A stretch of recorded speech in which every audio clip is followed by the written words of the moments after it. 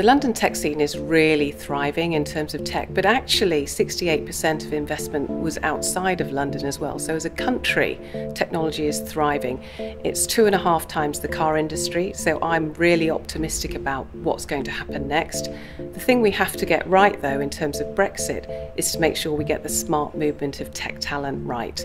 And that means we're simply creating more jobs than we can fill because we're doing so well.